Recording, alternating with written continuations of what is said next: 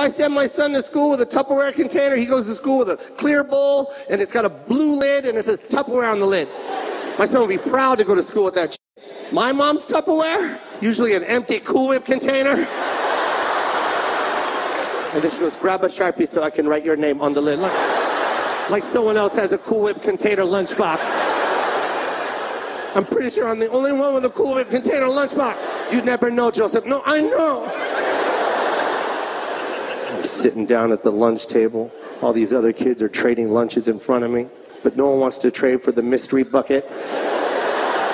I'll give you my turkey and cheddar cheese sandwich for that peanut butter and jelly. I'll give you my chocolate chip cookies for those Pringles.